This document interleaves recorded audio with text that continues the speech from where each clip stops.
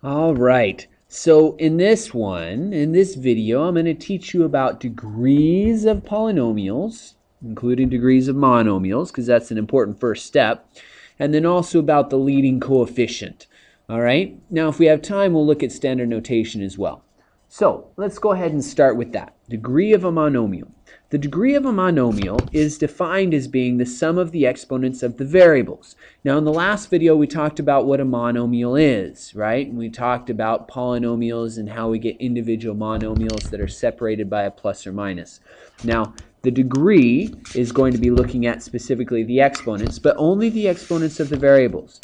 Okay, so let's look at a couple of examples. Here's the first one, 5. Are there any variables? No. Therefore, the exponents would have to be 0. Now, since the exponents of the variables is 0, that makes this a 0 degree or 0th degree monomial. Easy enough. How about this one? X to the third. We've got the sum of the exponents of the variables again.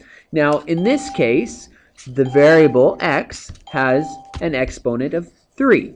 So that means that this is a third degree monomial. All right, here we go. Next up, we've got 3x squared y. So again, look at the exponents of the variables. The 3 has an exponent, it's a 1, but that's not a variable, so we don't need to pay attention to that one for now. X is squared, so there's a 2, and then y is to the first power.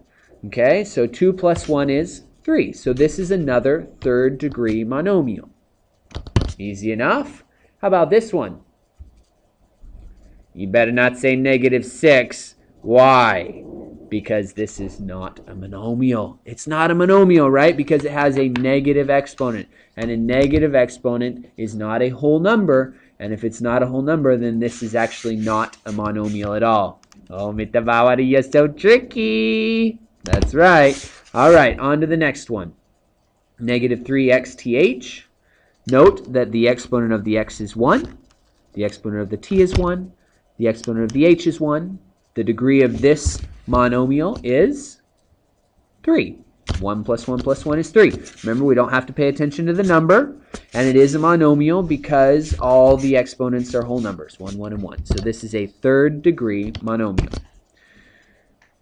Next, x to the third y squared. Add the exponents together. 3 plus 2 is 5. This is a fifth degree monomial. Now let's go on to polynomials. Now polynomial is very easy because all we're going to do is we're going to look at each of the monomials inside of that polynomial, and then we're going to say what is the degree of that highest degree monomial. That would then be the degree of the polynomial. Okay, we'll look at a couple of examples. The other thing I want to throw in right now is the leading coefficient.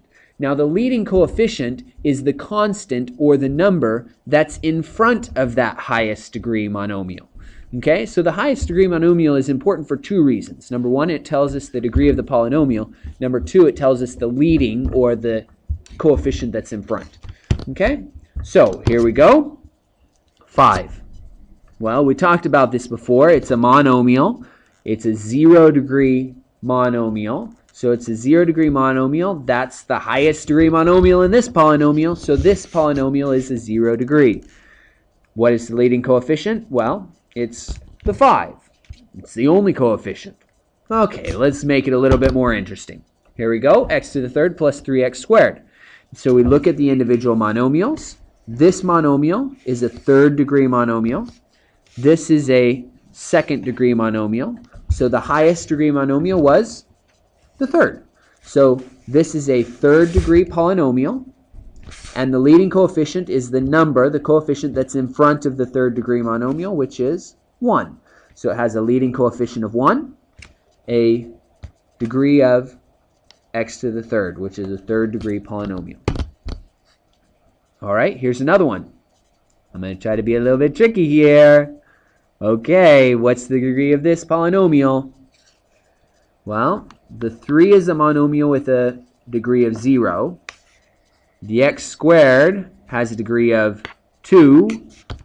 The y has a degree of 1. Remember, monomials are separated by plus and minus. So I've got, this is a trinomial, but the highest degree monomial is a second degree monomial, which we call a quadratic.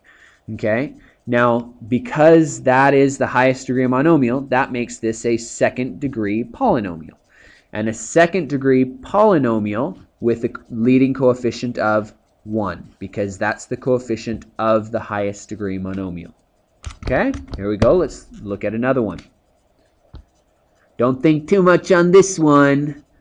You're right, it's not a polynomial, is it? Because none of these are monomials. If one of them was not, this would not be a polynomial.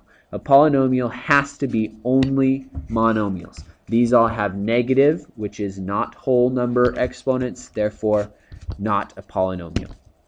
All right, last one. All right, so on this one, you've got a second degree polynomial here, right? The variable has a 2. Sorry, monomial. This is a first degree monomial. This is a 0 degree monomial. And when we put those together, we end up with a second degree polynomial, because that is the highest degree monomial. So second degree, this is a second degree polynomial with a leading coefficient of -3. All right, I hope that simplified things for you, and look at the next video.